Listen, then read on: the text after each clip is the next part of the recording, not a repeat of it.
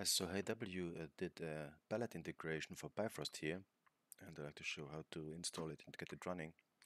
First you have to go on the GitHub page here, on the Bifrost, on the releases here, and you can download the compounds here.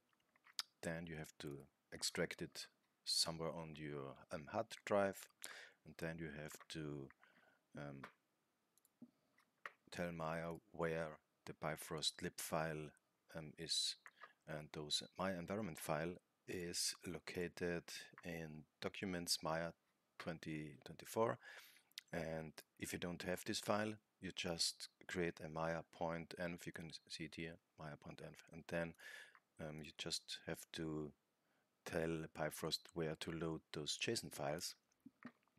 This one here is for the palette one, and this one here is the rebel back, and you have to use the semicolon in between if you like to use those two packs or even more. You just have to use the semicolon here. If there is a space, it doesn't work, so it have to be in one line. And then if everything goes correct, you can see it here in Maya. It's loaded. It's the Bifrost one and the rebel pack, both are loaded, and there are sample files coming with this palette plugin. You can see it here. If I load it up, everything is set up here, and if I fire it up here, you can see everything is working. And this looks confusing at the beginning, but there's a lot going on.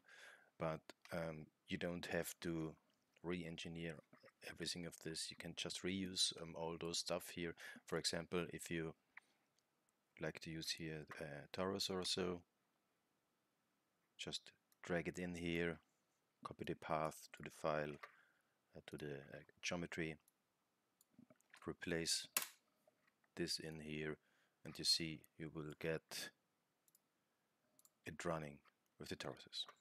Yeah, that's it. Have fun.